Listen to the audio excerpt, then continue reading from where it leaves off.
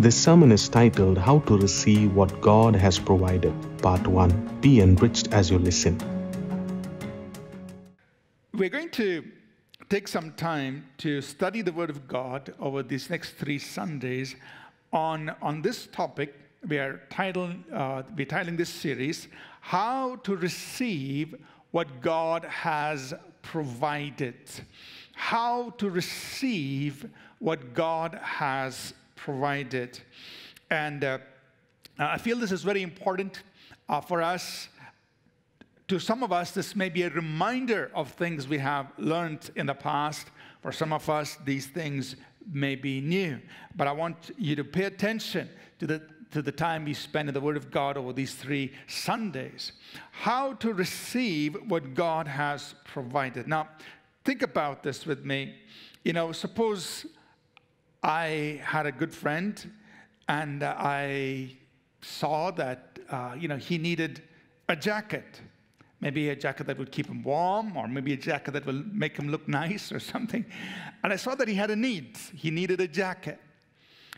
And so I went to the store. I bought him the right jacket, the one that will keep him really warm, the one that's really, is his size, and that's just looking good for him. I went, paid for it, got it packaged in a nice gift box, and I brought it and I provided it for him or gave it to him as a gift. There's only one thing that's left. He needs to receive it. It's been fully paid for. It's being offered to him freely as a gift. And there's only one thing left. He needs to receive it. Now, sometimes he may not know that I'm offering that as a gift to him. Maybe he's looking somewhere else, or he just doesn't know that I'm offering that as a gift to him. And so that lack of knowing that this thing is being offered to him as a gift may keep him from receiving it. Sometimes he may feel like he needs to fast and pray in order to receive it. Actually, that's not necessary at all, because it's been fully paid for and it's being offered to him as a gift. But instead of just receiving it, he feels like he needs to do something. So I gotta fast and pray. I gotta do this. I gotta do that. And in that whole process, he actually misses out on receiving something that's being offered to him freely as a gift. And so many of us Christians, believers, are just like that. Because the Bible, and we're going to look at scripture on this, the Bible teaches us that God has already made full provision. God has already made full provision for many of the things that we actually need. He's already made the provision. And we say it like this: Jesus paid it all. We believe in the cross of Jesus Christ. We believe that Jesus died on the cross. And we sing even hymns that tell us Jesus paid it all. What did he pay for? For all. For everything. Everything that we ever need. Now, we can itemize these things, and it will just become a long list if we try to itemize all the things that Jesus paid for. Let's look at just one scripture that we are all familiar with in Isaiah, the 53rd chapter. It's that chapter where Isaiah spoke about the cross of Jesus. And we just look at one verse, Isaiah 53, verse 5. And it tells us there that he was wounded for our transgressions. He was bruised for our iniquities. The chastisement for our peace was upon him, and by his stripes we are healed. Jesus paid for everything. He paid for our sins, our transgressions. He paid for our iniquities so that we could be forgiven. And this verse says, the punishment for our peace. The word in English, peace, is the Hebrew word shalom, which simply means total well-being, total wholeness. The punishment he bore brought us total wholeness, and by his stripes the price he paid, we are healed. So there is forgiveness. He paid for it. There is wholeness. He paid for it. There is healing. He paid for it. And then we could go on and list many other things. Salvation, he paid for it. Redemption is already paid for. Freedom from sin is already paid for. Answered prayer is already paid for. Authority and dominion over Satan, it's already provided through the work of Christ on the cross. The baptism of the Holy Spirit, already paid for, already provided through the cross. Galatians 3:14 says. The blessing of Abraham, already provided for through the cross. The righteousness of God, already provided for. In fact, we will see, the Bible says, all spiritual blessings have already been provided for. So, the important thing for us is to understand that the provision has been made. And I want this to sink into your heart. God has already provided for everything we need. So, we are not waiting on God to provide for us. We're not waiting on God to do the work of salvation, or to provide salvation or forgiveness of sins or healing. We're not trying to earn these provisions. We're not trying to convince God to provide. He's already done it. And look at Ephesians chapter 1 and verse 3. It's, again, a very familiar verse of Scripture, but I think this is so powerful. Ephesians chapter 1, verse 3, the Apostle Paul writes it, and I want you to look at the tense of the Scripture. It says, "Blessed be God and the Father of our Lord Jesus Christ, who has blessed us with every spiritual blessing in the heavenly places in Christ." Now notice the past tense. He has blessed us, meaning it's done. So imagine my friend coming to me and asking me, "Okay, could you please buy me a jacket?" I would say, "I already bought it for you. It's already there." But that's what many of us are doing. We're going and asking God to do something He has already done, because the Bible says He has blessed us. He's already provided it. It's already given to you. So we're not here to go and convince God to give it to us. And what has He provided? It says here, every spiritual blessing. Every means all. Every blessing that God could possibly give to you and me, He has already blessed us with. It's already provided, being provided for. Look at another scripture, 2 Peter chapter 1, verses 3 and 4. 2 Peter chapter 1. I hope you're making notes, or at least you could go and download the sermon notes. These references are there. In 2 Peter chapter 1, verses 3 and 4. Look at verse 3. As His divine power has given to us. So again, it's past tense. He has given to us. If God has given to you, there's no need to go and ask Him to give, because He has given to us. What?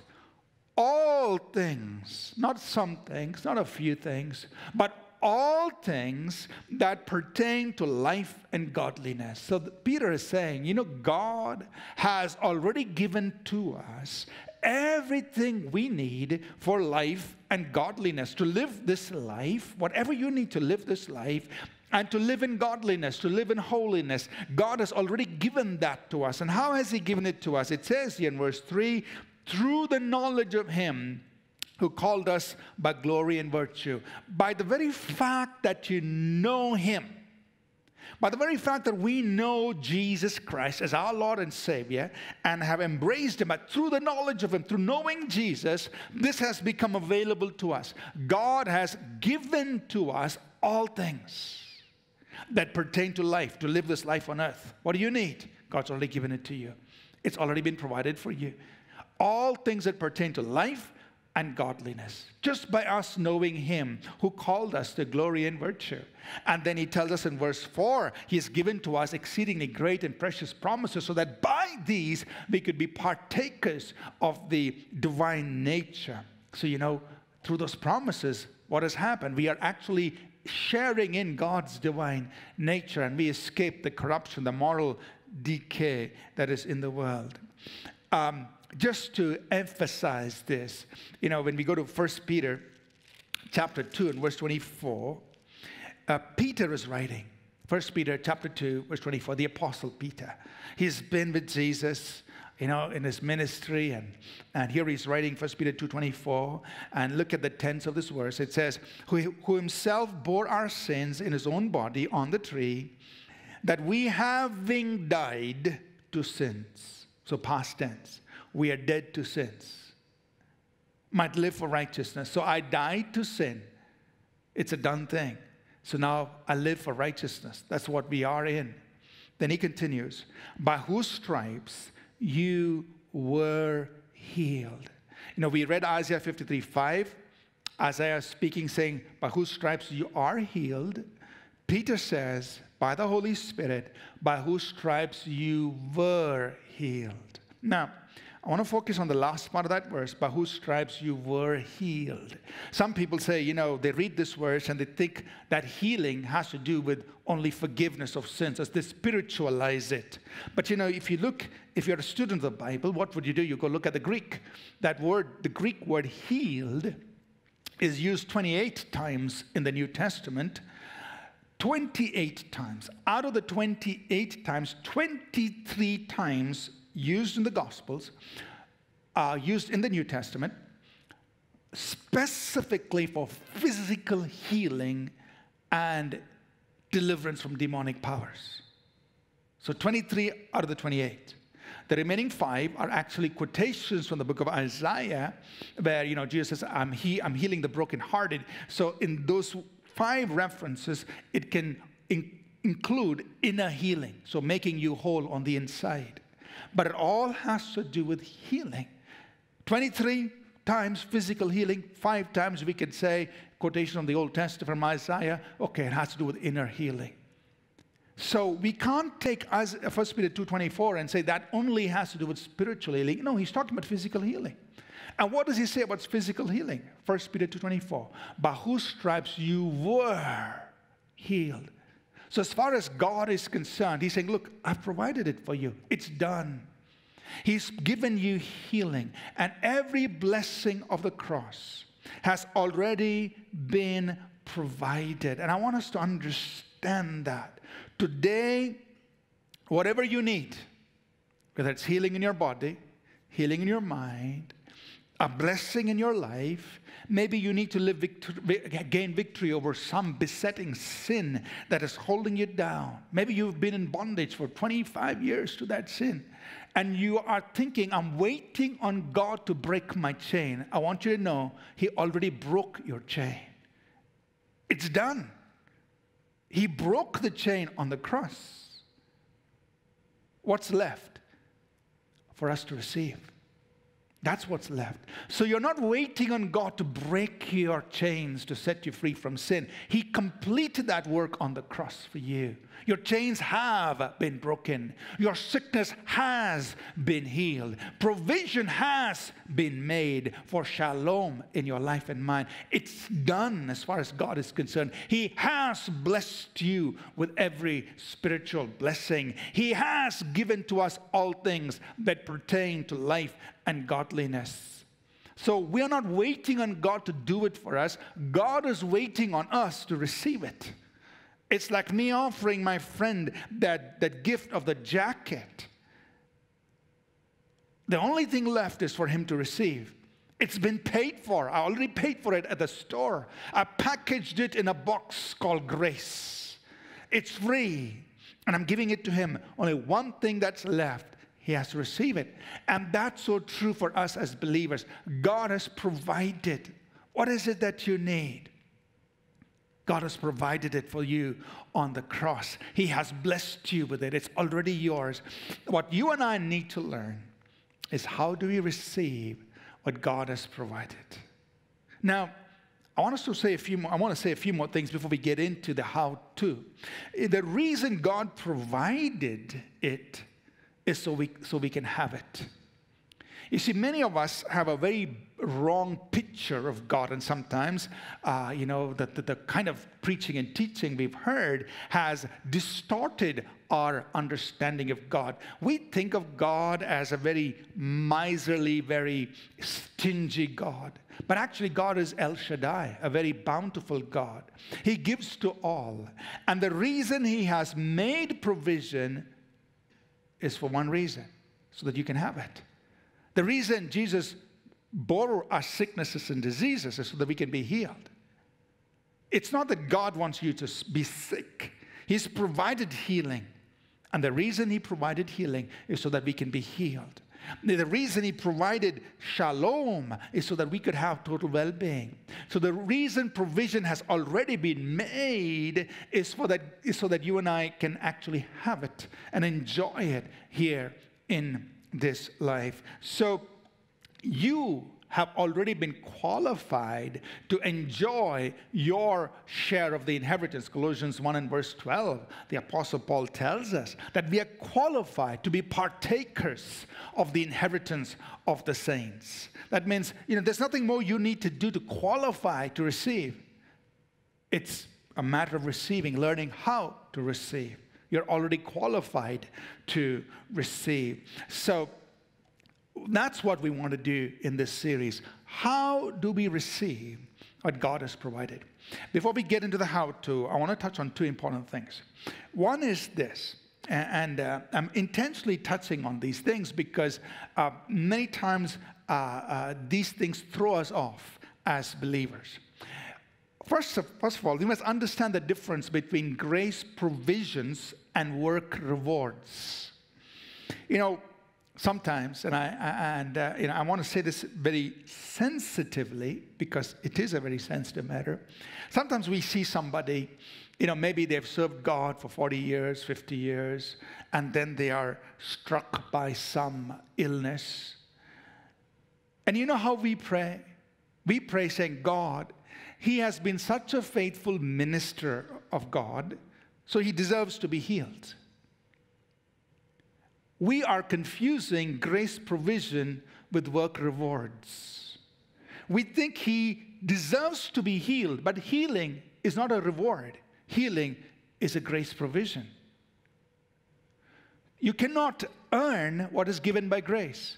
He has been a faithful servant of God for 40 years. He will get his reward in heaven when he stands before the judgment seat of Christ. And the Bible says our works will be tested by fire, of what sort it is, whether gold, silver, or precious stones, or wood, hay, or stubble. And then each man will receive a reward for his work. So he will receive his reward for his 40 years of faithful service, but healing is not a reward. Healing is a provision of grace. And this is where many of us miss it. The way we pray, we're praying wrong. We say, oh God, he deserves to be healed. No, he doesn't deserve to be healed. He deserves a reward which he will get in heaven for his faithful service. But healing, everything that comes through the cross of Jesus, is a grace provision, meaning God has already provided it for us freely based on grace, not based on our works. So understand the difference between grace provisions and work rewards. God will definitely reward us for our faithful service in his kingdom, but we cannot barter with God, try to get what he offers by grace based on our faithful service. Don't confuse the two. Salvation is a grace provision. Healing is a great provision. Meeting your financial needs is a grace provision. Setting us free from sin is a grace provision. Everything that comes through the cross is provided by God based on grace. So that's one thing we need to understand. The second thing we need to understand is faith and responsibility. That means from the time God put Adam and Eve in the Garden of Eden, he gave them responsibility. For instance, he told them to tend the garden. and take care of it. That was their responsibility. So there is responsibility placed on us, and we cannot use faith to fulfill our responsibility. No, you can't do that. Responsibility has to be fulfilled. And then you exercise faith over and above fulfilling that responsibility. Example, if I want God to meet my needs, financial needs, example, what is my responsibility? I've got to work. So if I don't do my work, I can't just sit at home and say I have faith to meet my need. No, I've got to do my work. Whatever work, all of us do different things. But I fulfill my responsibility, and then over and beyond that, I exercise faith in God to meet my need. But if I don't fulfill my responsibility, then I'm failing in that aspect. And faith is going to be short-circuited. You can't exercise faith because I'm not doing the very basic thing God has told me to do. Think, for example, the whole issue of divine protection. There is responsibility. You protect yourself. You say, where did God tell us to protect ourselves? Many places. For instance, when Jesus sent his disciples out in Matthew 10:23, he said, if they persecute you in one city, flee to the other. Let me repeat that. What did he tell his disciples? Matthew 10:23. When they persecute you in one city, flee to another, meaning protect yourself. Didn't Jesus know Psalm 91? He will give his angels charge over me. Shouldn't he have told his disciples, when they persecute you, stand up there and recite Psalm 91? He didn't tell them to do that. He said, when they persecute you, flee. That means protect yourself. Do what you can to protect your life. Now, if you're in a position where you cannot flee, that's when you use the word of God. So God, there's no way I can flee now. So the only thing I've left is your word. You give your angels charge over me. And this is a true incident I heard about a young couple. They had a little child. They were around a swimming pool, and they just left the child to wander, just go around. And the caretaker of the swimming pool came and told his parents, hey, you need to watch over your child because, if the child falls in the pool, the child might drown. You know what the parents said? No. The angels of God are watching over our child. God has given angels charge over our child, and they will keep our child. The next day, the baby fell in the pool and drowned. Now, this is a true story. He's not making it up. What was wrong? Responsibility. God didn't give angels responsibility to take care of the child. The parents' responsibility to take care of the child. Now, the parents do their part, and then over and above extend faith. But here they didn't do the responsibility. Faith will not work. So understand this, that responsibility, God has made us responsible of the knowledge and the resources He has given to us. Today, we are living in a world of advanced knowledge. Use that knowledge to protect yourself. Use that knowledge to your advantage. We have more knowledge today than people in Bible times. That was 2,000 years ago or more. And so what must we do? Our responsibility is to use the knowledge and the resources, and then over and above that, exercise faith. So faith and responsibility, we need to understand how this works. So having said all that, the main purpose of this series is to help us understand how to receive what God has provided. How do we receive what God has provided? And for this, I want us to look at the life of Abraham. So we're going to go to the 4th chapter of the book of Romans, Paul's epistle to the Romans, because in chapter 4 of Romans, Paul, by the Holy Spirit, points to Abraham as a father of faith. The word father means the forerunner, the pioneer, the prototype of faith. And you read this in verses 11 and 12. So Romans chapter 4, verses 11 and 12.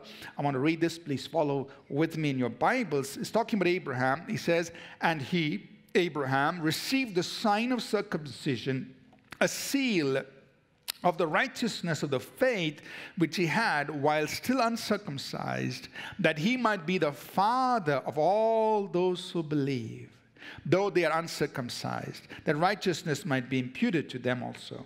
And the father of circumcision to those, not only those who not only are of the circumcision, but also walk in the steps of the faith which our father Abraham had while still uncircumcised. So verses 11 and 12 basically say that Abraham is the father of both the circumcised and the uncircumcised. That is, the Jew and the Gentile. He is the father of what? Of faith.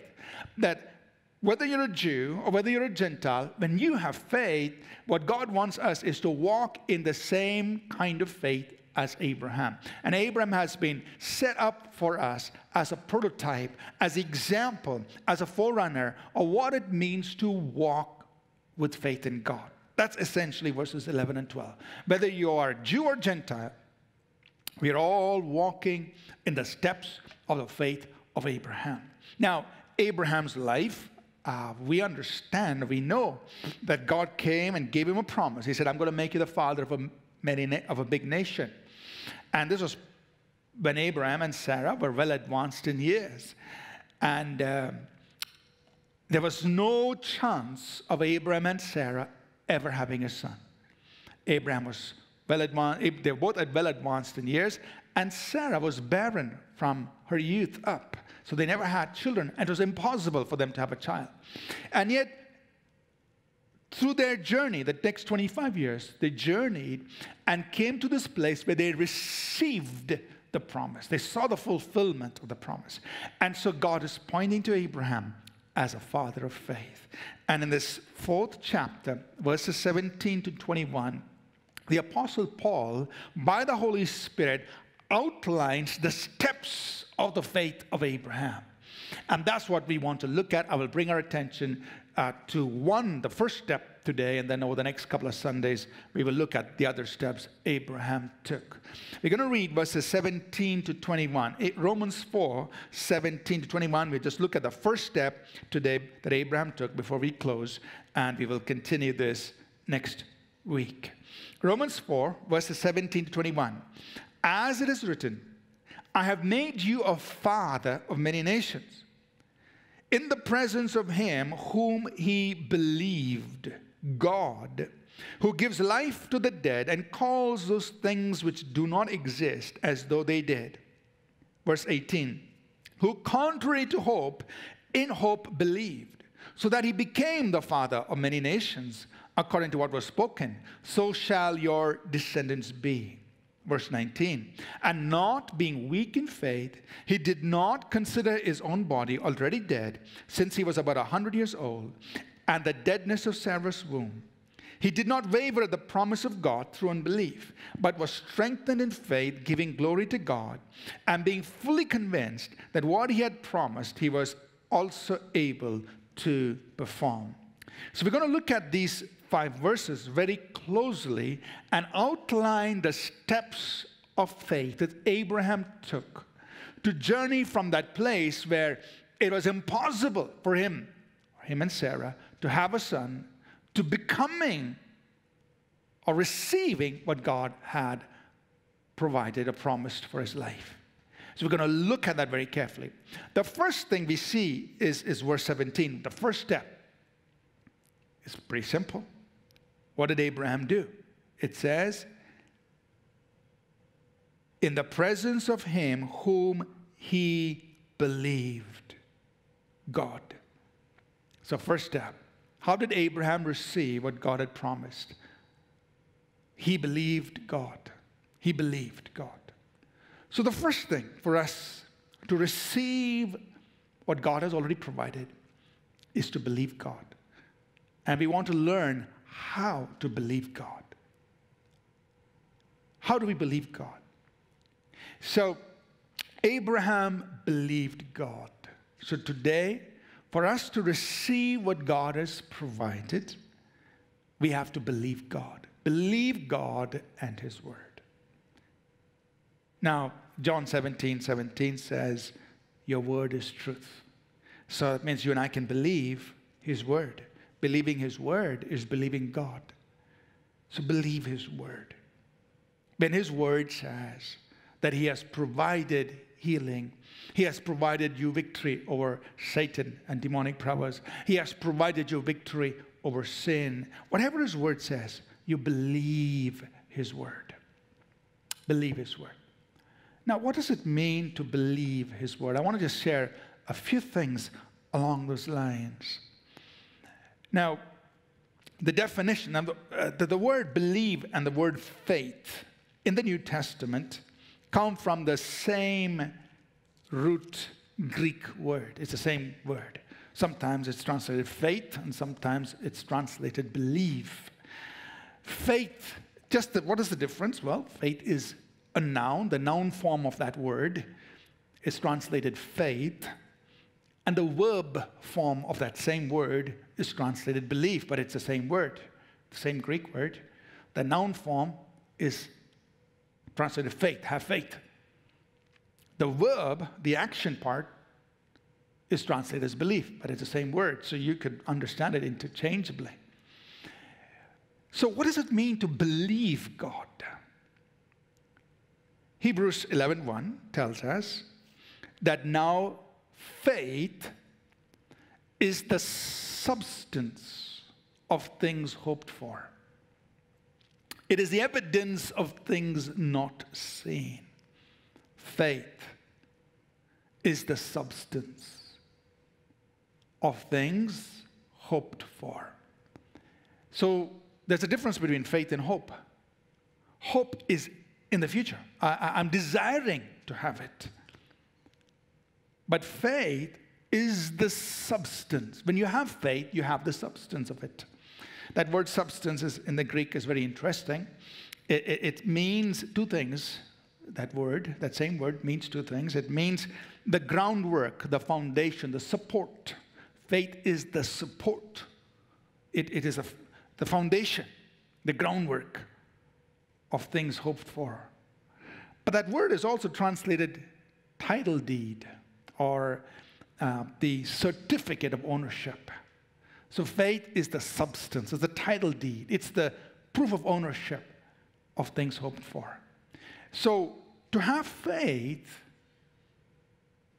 is to say, I have it. It's the title deed of what you're hoping for. So keep that thought in mind, that when you have a title deed, you're certain it's yours. For example, if you bought a car and you have the certificate that says, this car, registration number so-and-so, belongs to so-and-so, belongs to you, your name. There's not going to be a moment of doubt that that car is not yours, because you have the certificate of ownership. Now that's what faith is. It's that absolute certainty that it's yours. Faith is a proof of ownership. So when you have that proof of ownership in you, you have faith. You believe in God. Or, verse 11 says, it continues, it's the evidence, or that word evidence can be conviction or assurance, of things not seen. So here it's drawing that this conviction is independent of your mind. See, many people get confused. They think faith is a mind thing. It's not a mind thing. Because it's talking about having a conviction, an assurance of what you can't see. That means your mind is not involved right now because you can't see it. It's not recognizable to your natural senses. But you got a conviction inside you. You got an assurance inside you. That's faith. Abraham believed, or he had faith. That means in his spirit, he had a proof of ownership. He had a conviction in his heart. Could he see it? Couldn't see it. Could he feel it? Can't feel it. Can he smell it? No, I can't. Your senses cannot recognize it. It's not tangible to your senses yet, but something inside you says, I got it. I'm not going to get it. You know, somebody has a certificate for their car. You're going to ask them, is that your car? no, it's going to become mine. I'm going to have it 3 years from now. No, they wouldn't say that. It is mine. I have the certificate of ownership. It is mine now. So that's faith. It's that ownership, the proof of ownership inside you. I have it. It's the conviction in you, even when your natural senses are saying it's not there. Abraham believed God. So that's the first thing. We must believe God. In order to receive, we believe His word. Now, one more reference before we go. We go to Mark chapter 11, verse 24. Mark chapter 11. We'll continue on these thoughts next week. But I just want to point a few things out here. Mark chapter 11. Now we know this. Many of us are very familiar with these scriptures because we quote them often before our declaration, Jesus cursed the fig tree, it dried up, and then He gave instructions to His disciples about, He says in verse 22, have faith in God. Then verse 23, He says, whoever will say to the mountain, be removed, be cast into the sea, and doesn't doubt in his heart, but believes that what he says will come to pass, he will have whatever he says. And then in verse 24, He says, whatever you ask when you pray, believe that you receive them and you will have them. So just to quickly summarize these 3 verses, Jesus had faith in God. So we're talking about having faith in God. Abraham believed God. Abraham had faith in God. How do you exercise that faith in God? In these 2 verses, Jesus is telling us you can exercise it in 2 ways. One is by saying, and the other one is through praying. Verse 23, you say. Verse 24, you pray. But there is a parallel for both these actions. When you are saying, what must you do? Don't doubt in your heart, but believe in your heart. So when you pray, what do? Believe that you receive. Believe. So believing is in both places. Whether you're saying or you're praying, you've got to believe. And the word whatever is in both verses 23 and 24. That means it includes anything. Whether you're praying for healing, freedom from sin, victory over circumstances, finances, whatever. Whatever is covered in that, having faith in God. So you say, don't doubt in your heart, but believe in your heart. So I want to emphasize that we believe with the heart. Like we saw in Hebrews 11, it's a conviction that sometimes our mind cannot recognize. So believing is of the heart. You believe with your heart, with your spirit. You believe. Abraham believed God in his heart. Now, what must we believe? Verse 24. Believe that you receive, and you will have. Let me repeat that again. I'm reading it from verse 24. Believe that you receive, and you will have. What must we believe? Believe that you receive. How do we receive what God has provided? Through believing. Believe that you receive. And we receive first in our spirit. In our spirit. That's where you have the proof of ownership. The proof or the title deed that you received it. So believe that you receive. Or you receive through believing. So what must I believe? That it's mine. So I believe that I receive my healing. And then Jesus says, and you will have. The having follows later. So this is where many of us miss it. We wait till we have it to believe it. But Jesus said, you believe that you receive, and then you will have. So let's stop there for today. What must I do to receive from God? First, I must believe God. But how do I believe God? Worship team, let's come together, please. But what must I believe? I must believe that I receive. That means, as we pray, say, God, I receive it. Where? In my spirit. By faith, it's mine, I take it. But I don't feel anything different. Well, faith is a conviction of things not seen. That means my senses can't recognize it yet, but I'm convinced about it. I believe it's mine because God said it. Because God said, by whose stripes you were healed. Because God said, sin will not have dominion over you. So you believe you're free from whatever besetting sin or habit that's enslaved you. You believe you're free from that spirit of fear because God said He has not given you a spirit of fear, but of power and of love and of a sound mind. So you believe that you receive God, I receive.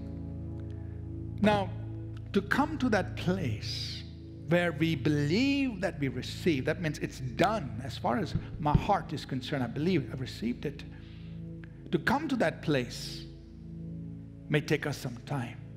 And the most important thing that will help us come to that place is meditating in the Word of God.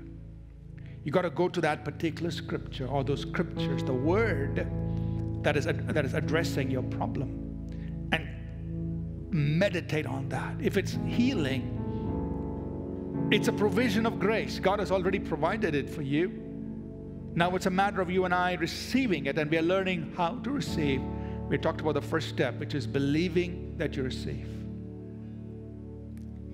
But how do I come to that place where I have that proof of ownership? I have the title deed in my spirit. I know it's mine. How do I come to that place of faith? How do I come to that place of being convinced that I received it? I got to look at the Word. Say, God, because you said it, I receive it. Your Word is truth. So it's not going to come by listening to somebody's prophecy. You see, that's a big concern. We go around listening to people's prophecies and this and that, and I mean, it's okay, but you need to know what the Bible says. What did God say in the Word about your problem, about your situation? Take time on that Word and come to that place by just meditating, saying, God, I believe your Word is truth. And in your heart, you settle the matter. That means it's done. As far as you're concerned, you believe that you receive. And you know you will have it. That's God's part. Don't worry about it. The part you and I have to do is to believe that we receive. And Abraham believed God. So today, I know we've just got started, but I want to remind you, everything Jesus did on the cross, God has provided it to you freely by grace. You can't do anything to earn it. The only thing we can do is receive. And the first step is to believe that you receive. Believe that you receive. And say, God, I believe it's mine. In your heart, because you believe with your heart. You may not feel it in your body, but you believe in your heart it is yours, because God said it's yours, and God is not going to lie. If I told my friend, you know, I went to the store, I bought this jacket for you, It's yours.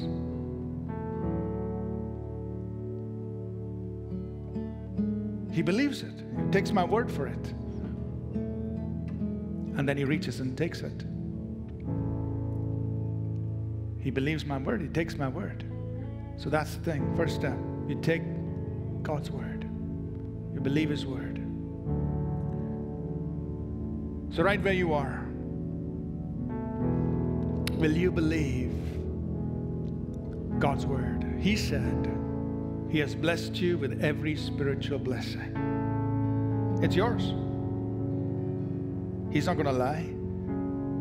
He said he has given to you all things that pertain to life and godliness. See, the devil may lie to you and say you can never live a godly life. You're going to be in bondage. You're going to be in sin. That's a lie. God's word says he's given you all things that pertain to life and godliness. All things. He has given to us. I don't know what your personal need is, and I'm sure that there be a variety of various needs, numerous needs. But today, as we worship, as we pray, you can look to God with confidence and say, God, I thank you.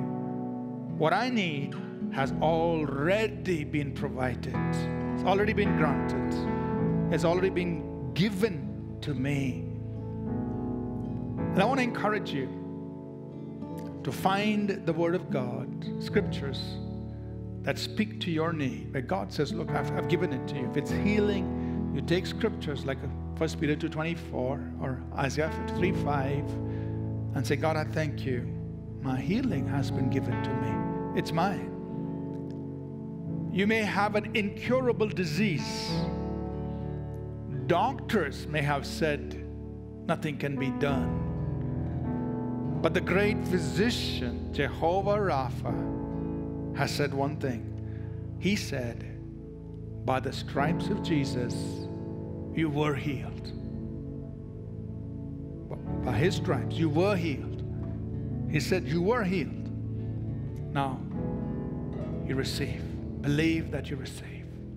Say, God, it's mine. The worship team is going to lead us in a few moments. I want you to make this a moment of you looking to God and saying, God, I thank you that you have made provision. And then after that, I'm going to come back and just pray a simple prayer. I'm going to come into agreement with you. I just believe that you receive whatever it is. Let's worship God for a few moments, please.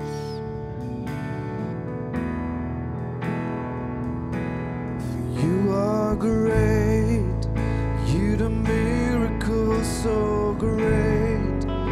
There is no one else like you. There is no one else like you. For you are great, you do miracles so great. There is no one else like you. There is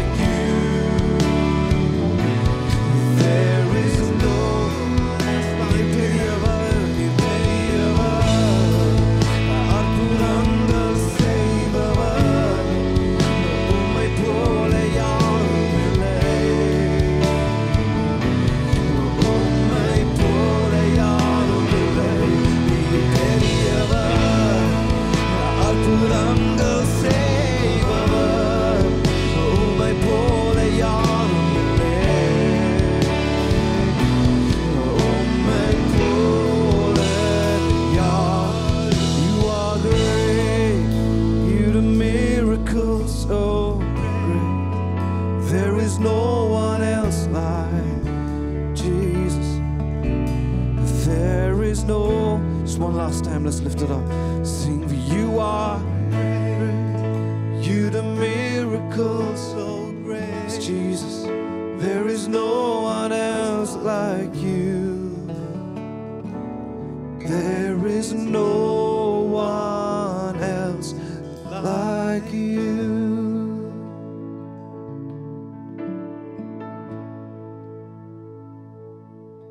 Amen. Amen. Right where you are, I want to encourage you. Believe God. Believe His Word. His Word is truth.